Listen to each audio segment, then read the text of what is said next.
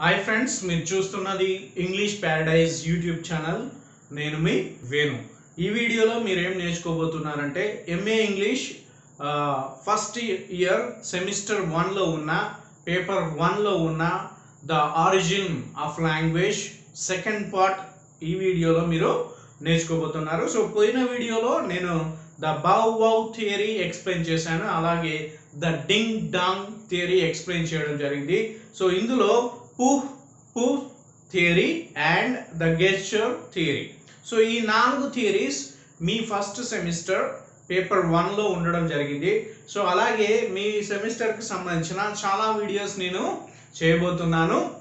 ఓకేనా friends? So కాబట్టి ఎవరైతే ఎంఏ ఇంగ్లీష్ ఫస్ట్ ఇయర్లో జాయిన్ అయ్యారో, సో మీరు యూనివర్సిటీలో జాయిన్ అయ్యారా లేదా వేరే ప్రైవేట్ కాలేజ్లో జాయిన్ అయ్యారా, సో ఎవరికైనా ఇదే సిలబస్ ఉంటుంది కాబట్టి సో ఇది మీకు ఏ విధంగా ఉంటున్నాయి వీడియోస్, సో ఎలా వీడియోస్ చేస్తే బాగుంటుంది సో అనేది ఈ వీడియో కింద కామెంట్ చేయండి. లేదా నేను ఇంతకుముందు చేసిన first video the ding dong theory కానీ బౌ బౌ థియరీ ఉంది కదా, సో వాటికి సంబంధించిన వీడియో కింద కూడా డిస్క్రిప్షన్లో లేదా కామెంట్లో మీరు మీ ఒపీనియన్ తెలియజేయండి. సో ఇంకా నా వే ఆఫ్ టీచింగ్లో ఏమైనా చేంజెస్ చేయాలా, సో ఎలా చేస్తే మీకు ఇంకా ఈజీగా అర్థమవుతుంది, లేదా ఇంకేమి టాపిక్స్ చెప్పాలి మీకు వీడియోస్, ఎందుకంటే ఆన్లైన్ క్లాసెస్ నడుస్తున్నాయి మీకు కూడా ఎంఏ ఇంగ్లీష్ వాళ్ళకి ఫస్ట్ సెమిస్టర్ కానీ ఏ సెమిస్టర్ వాళ్ళకైనా. అందుకనే చాలామందికి అవి అర్థం కావట్లేదు సార్, అంటే ఫిజికల్ క్లాస్తో పోలిస్తే online class is something different. So కాబట్టి చాలామంది అడుగుతున్నారు, సో మీరు తెలుగులో చెప్తున్నారు కదా సార్, సో మాకు ఈజీగా అర్థమయ్యేలాగా చెప్తున్నారు, సో కాబట్టి చేయండి సార్, మంచిగా వీడియోస్ చేయండి సార్, వీలైతే ఫస్ట్ సెమిస్టర్ సిలబస్ మొత్తము వీడియోస్ చేయమని రిక్వెస్ట్ చేస్తున్నారు. సో నా పర్సనల్గా వాట్సాప్ కూడా చేస్తున్నారు. సో కాబట్టి ఏం చేస్తానంటే నేను సో మీ ఫస్ట్ సెమిస్టర్లో ఉన్న మిగతా సిలబస్ కూడా నేను ఎక్స్ప్లెయిన్ చేస్తాను. సో ఈ వీడియోతోని ఏదైపోతుంది మీకు అంటే ద ఆరిజిన్ ఆఫ్ లాంగ్వేజ్కి సంబంధించిన థియరీస్ కంప్లీట్ చేయడం జరుగుతుంది. సో థర్డ్ థియరీ ఇప్పుడు మనం చూద్దాం లేట్ చేయకుండా. సో ఈ వీడియోలోకి వెళ్ళడానికి ముందు మీరు ఏం చేయాలి అంటే, ఫస్ట్ టైం కనుక మీరు నా యూట్యూబ్ ఛానల్ కనుక చూస్తున్నట్టయితే, సో మీరు ఇప్పటి వరకు కనుక నా యూట్యూబ్ ఛానల్ సబ్స్క్రైబ్ చేయకపోతే సో ఇప్పుడే సబ్స్క్రైబ్ చేసుకోండి. ఎందుకంటే నేను చాలా కష్టపడి చాలా ఇన్ఫర్మేషన్ గ్యాదర్ చేసి మీకోసం నేను ఫ్రీగా ఎలాంటి ఫీ లేకుండా ఎలాంటి డబ్బులు లేకుండా మీకోసం నేను ఫ్రీగా చాలా కష్టపడి వీడియోస్ చేస్తున్నాను. సో కాబట్టి మీరేం చేయాలంటే ఈ వీడియోస్ని షేర్ చేయాలి మీ ఫ్రెండ్స్కి. సో ఒకవేళ వాళ్ళకి నచ్చింది అనుకోండి వీడియోస్, వాళ్ళని కూడా సబ్స్క్రైబ్ చేయమని చెప్పండి. సో ఈ హెల్ప్ నాకు చేయండి మీరు, సరిపోతుంది రైట్. సో ద పో థియరీ, సో ఈ థియరీ గురించి నేర్చుకుందాం. సో ఇది third theory. This theory holds that speech began with interjection. So ఈ థియరీలో సో మనకి ఏది దేంతో స్టార్ట్ అవుతుందట, దిస్ పో theory starts with the interjections. So the పో theory is nothing but interjections. సింపుల్గా చెప్పాలంటే ఆశ్చర్యార్థకాలు. So what is the meaning of interjection in Telugu is ఆశ్చర్యార్థకము. So అంటే some sudden feelings, we express some sudden feelings is nothing but interjections. మనం సడన్గా మనలో ఫీలింగ్స్ని తెలియజేయడం, సడన్గా ఎక్స్ప్రెస్ చేస్తాం ఇమోషన్స్ని లేదా ఫీలింగ్స్ని, అలా చేయడాన్ని ఏమనొచ్చు ఇంటర్జెక్షన్. ఇది ఎక్కడ మనకి వస్తుందంటే పార్ట్స్ ఆఫ్ స్పీచ్లో ఇది మనకి కనిపించడం జరుగుతుంది. సో ఇది దేంతో స్టార్ట్ అవుతుందట, ఇంటర్జెక్షన్స్తో స్టార్ట్ కావడం జరుగుతుంది. అవేంటి అంటే స్పాంటేనియస్ క్రైస్ ఆఫ్ పెయిన్. సో మనకి పెయిన్, బాధ కలిగినప్పుడు సడన్గా ఫర్ ఎగ్జాంపుల్ ఏదైనా దెబ్బ తాగి బ్లడ్ వస్తుంది, లేదా యాక్సిడెంట్ అయ్యి కొంచెం సివియర్గా ఇంజూరీస్ అయ్యాయి అనుకోండి, సో అప్పుడు ఏం చేస్తాం, ఏడుస్తుంటాం, సో బాధపడతాం, గట్టిగా అరుస్తూ ఉంటాం. సో అలాంటి పెయిన్, సో మనకి నేను ఇక్కడ ఆ వర్డ్ కూడా తీసుకున్నాను, ఓచ్, OUCH, ఓచ్ అని అరుస్తాం. దట్ మీన్స్ సర్ప్రైజ్ అయితే హో, అయ్యో అంటాం కదా, అలాగా who, that is and other emotions. So మిగతా ఇమోషన్స్ కూడా సో చెప్పడం జరుగుతుంది. సో దీనికి ఎగ్జాంపుల్ సెంటెన్సెస్ లేదా వర్డ్స్ ఏంటి, నాట్ సెంటెన్సెస్, ఓన్లీ వర్డ్స్. హ, హై, యై, వావ్, హో అండ్ ఔచ్. సో ఇవి మనం ఎగ్జాంపుల్ గా తీసుకోవచ్చు ఈ వర్డ్స్. దే థియరీకి పు పు థియరీకి ఇవి ఎగ్జాంపుల్స్ గా తీసుకోవచ్చు. అండ్ ద లాస్ట్ థియరీ మనకి ఆరిజిన్ ఆఫ్ లాంగ్వేజ్ లో ఉన్న లాస్ట్ థియరీ ఏంటంటే ద గెస్చర్ థియరీ అన్నమాట. The gesture theory.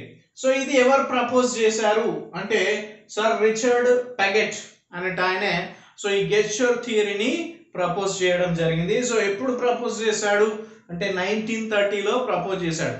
సో దీన్ని గెస్చర్ థియరీ అని ఎవరు ప్రపోజ్ చేశారు? సో ఇలా ఉంది కాబట్టి దీని గెస్చర్ థియరీ అని చెప్పిన వాళ్ళు ఎవరంటే సర్ రిచర్డ్ పెగెట్. సో ఆయన 1930లో ఈ థియరీని ప్రపోజ్ చేయడం జరిగింది. సో దీనికి సంబంధించిన విషయం అది the gesture థియరీకి. Next the gesture theory proposes an extremely specific connection between physical and oral gesture. So ఈ గెస్చర్ థియరీ ఏం ప్రపోజ్ చేస్తుందట ఎక్స్ట్రీమ్లీ చాలా ఓవర్ అన్నమాట, ఎక్కువ అని అర్థం అన్నమాట. Specific connection between physical and oral gesture. ఇవి ఏ రెండింటి మధ్యలో కనెక్షన్ ని తెలియజేస్తుంది ఈ గెస్చర్ థియరీ అంటే so physical then the oral gesture. So oral అంటే మౌత్ నుంచి వచ్చేదాన్ని oral, that means voice. So ఇక్కడ గెస్చర్స్ అంటే మనకు తెలుసు సైగలు. సో మనకి థియరీలోనే తెలిసిపోతుంది what is the theory, gesture theory. So gesture theory is nothing but only gestures. We can find only gestures in this theory. So మనం మూగవాళ్ళని చూస్తాం కదా, సో వాళ్ళు ప్రతిదీ ఎక్స్ప్లెయిన్ చేస్తుంటారు. ఎలా ఎక్స్ప్లెయిన్ చేస్తారు? సో వాళ్ళకి గెస్చర్స్ రూపంలోనే. ఫర్ ఎగ్జాంపుల్ మనము ఫర్ ఎగ్జాంపుల్ నా యొక్క సూట్ కానీ లేదా డ్రెస్ కానీ ఎలా ఉంది అని అడిగినప్పుడు ఏమంటాం మనం? మాట్లాడం. That means it's super, right? సూపర్గా ఉంది అని మనం అనుకుంటాం అనమాట. So this is physical gesture, right? So this is physical gesture అంటే ఇది చూడగానే మనకి ఏమర్థం అవుతుంది? That's called super. This is no. For example ఎవరికన్నా మాట రాదనుకోండి, ఇలా అంటుంటారు. సో అలా ఓరల్ కి ప్లస్ ఫిజికల్ కి సంబంధం ఉంటుంది ఎందులో? ఈ థియరీలో. So gesture థియరీలో physical activity are physical and oral gesture. So మాట నోట్లో నుంచి వస్తుందా? రాదు. సో మనం వచ్చినా కూడా ఎక్స్ప్రెస్ చేయొచ్చు. మనం అంటాం సూపర్, రైట్? సూపర్ అనేది కూడా సో మనం ఓరల్గా చెప్తాం, ఫిజికల్గా కూడా చెప్తాం. సో రెండు విధాలుగా ఇది పనిచేస్తుంది అనమాట. It was developed as a mean of communication. So ఈ థియరీ డెవలప్ అయిన తర్వాత సో అది దేనికి యూజ్ కావడం జరిగిందంటే సో కమ్యూనికేషన్ సంభాషణ. సో సంభాషించుకోవడానికి ఈ థియరీని కూడా హ్యూమన్స్ యూజ్ చేయడం జరిగింది అనమాట. ఏంటి? Physical and oral gestures. So మాటల ద్వారా ప్లస్ ఫిజికల్ గెస్చర్స్ ద్వారా కూడా సో ఈ థియరీ డెవలప్ అయ్యి ఇది కమ్యూనికేషన్ అంటే ఇద్దరి హ్యూమన్ బీయింగ్స్ మధ్యలో, టూ హ్యూమన్ బీయింగ్స్ మధ్యలో సో ఇది కమ్యూనికేట్ కావడానికి ఇది దోహదం పడిందని దాని యొక్క అర్థం. నెక్స్ట్ చూద్దాం. Then a set of oral gestures specifically involving the mouth developed in which the movements of the tongue, lips and so on were recognized accordingly to patterns of movement similarly to physical gestures. So ఈ theory బాగా develop అయిన తర్వాత so oral గెస్చర్స్లలో కూడా తేడాలు వచ్చేసాయి. Oral గెస్చర్స్లలో కూడా changes రావడం జరిగింది. సో ఆ చేంజెస్ ఎక్కడ స్పెసిఫికల్లీ ఎక్కడ చేంజెస్ రావడం జరిగిందంటే మౌత్ డెవలప్మెంట్. సో ఓల్డ్ అంటే ఫస్ట్ హ్యూమన్ బీయింగ్స్ కనుక చూస్తే వాళ్ళ మౌత్ డిఫరెంట్గా ఉండడం జరిగింది. సో వాళ్ళ మౌత్ దాని స్ట్రక్చర్ డిఫరెంట్గా ఉండడం జరిగింది. సో మానవ పరిణామం అభివృద్ధి చెందుతున్న కొద్దీ సో మనుషులో కూడా కొద్దిగా చేంజెస్ రావడం జరిగింది. అవునా కాదండి? సో మీరు యాన్సెస్టర్స్ని చూడండి, ఇప్పటి వాళ్ళని చూడండి. సో వాళ్ళ ప్రొనౌన్సియేషన్ ఎలా ఉంది, ఇప్పటి వాళ్ళ ప్రొనౌన్సియేషన్ ఎలా ఉంది అనేది. So you can find some differences in the accent and pronunciation, right? So for example ఇంకా చూసుకోవచ్చు మనం. సో ఫారెన్ కంట్రీలో ఇంగ్లీష్ ఒకలాగా మాట్లాడతారు, సో మన ఇండియాలో ఒకలాగా మాట్లాడతారు. దెన్ అమెరికా తీసుకోండి, ఆస్ట్రేలియా తీసుకోండి, ఆఫ్రికా తీసుకోండి.